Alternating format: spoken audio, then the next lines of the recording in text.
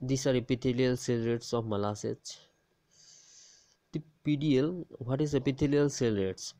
Actually, the PDL contains epithelial cells which are formed close to cementum. The PDL contains epithelial cells. PDL contains epithelial cells that are formed close to cementum. At first, these cells were described by Malassez in 1889 and are the remnants of Hartwigs epithelial root sheath. This was discovered by Malassez in 1889.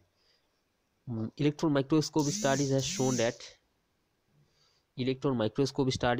that the epithelial cell exhibit tonofilaments. They attach to each other by desmosomes.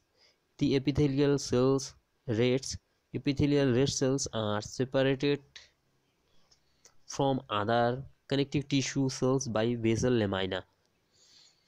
Their physiologic role in the functioning PDL is unknown.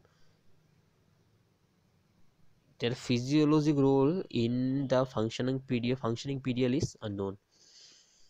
So we came to know that it is contains epithelial cells which form the close to cementum.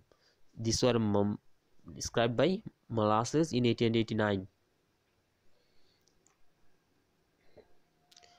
Its exhibit tonofilaments.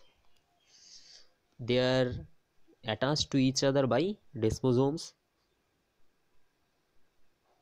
These are separated from other connective tissue cells by basal lamina, and their physiologic role is unknown.